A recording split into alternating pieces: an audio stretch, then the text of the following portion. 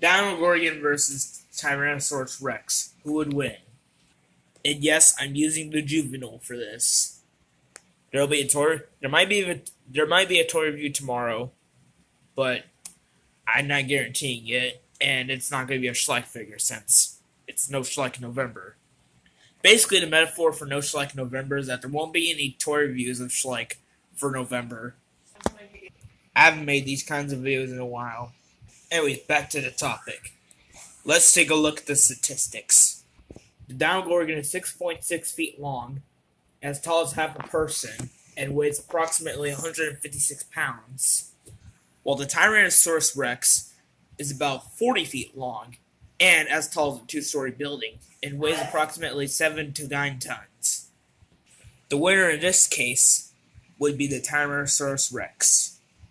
The only other strategy the Dinogorgon would have is if it were able to jump on the Tyrannosaurus and bite its spinal cord, or one of the most important arteries, the carotid artery.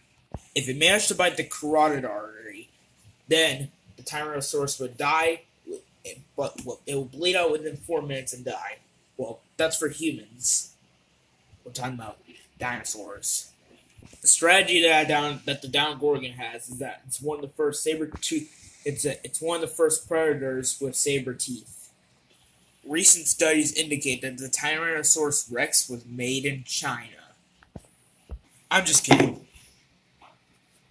But unfortunately, just like with the last three creatures, with the last three who would win episodes, there's no good way to determine a winner. The Dinogorgon lived